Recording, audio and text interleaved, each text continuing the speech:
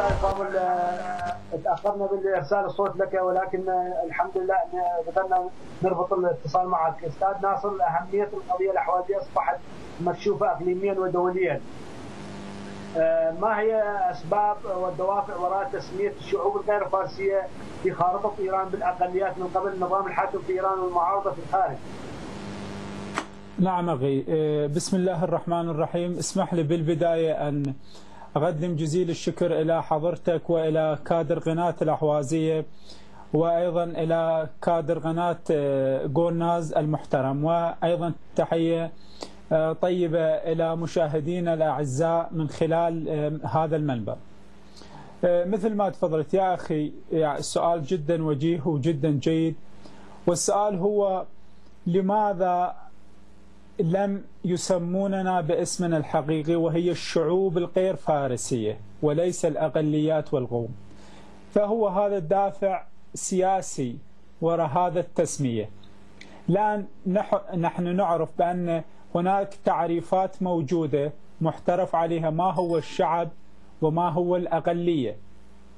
فالشعب في التعريفات المحترف عليها دوليا هو مجموعة من الأفراد يعيشون في إطار واحد من الثقافة والعادات ضمن مجتمع واحد وعلى أرض واحد.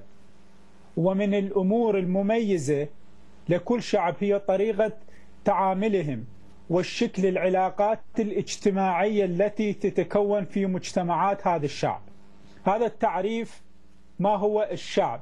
أما الأقلية لديها تعاريف، أيضا تعريف الأقلية اللي متفق عليه بين في التعاريف بعلم الاجتماع هو مجموعة أشخاص أقل عددا من باقي سكان الدولة، وفي وضع مهيمن وممتلك خصائص إثنية أو دينية أو لغوية تختلف على باقي السكان. حضرتك كيف ترى التحركات الأخيرة في العراق الشقيق؟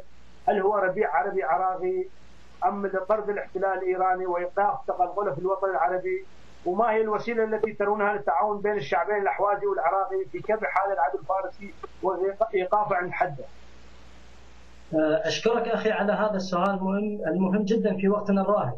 في البداية لا تسمح لي أستاذي والرفيق أبو حمزة أوجه تحية إجلال وعظمة لثوار العراق الأحرار وشعبه العريق.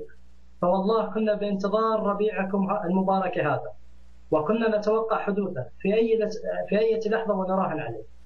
أخي الكريم، الربيع العراقي هو فرصة كبيرة للأحوازيين، فهذا الربيع المبارك قد أربك حسابات ملالة قوم وطهران بشكل فظيع.